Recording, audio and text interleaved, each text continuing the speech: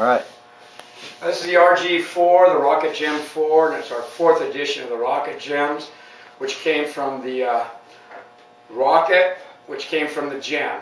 And we're looking at about a 15-year period of just full performance board. It's always been one of our highest performance boards, and modernized every single year, just even through the year 5-6 times. We got a little bit of a V entry, nice deep concave to a double concave going out just with a flat out the back, nice little tail lift.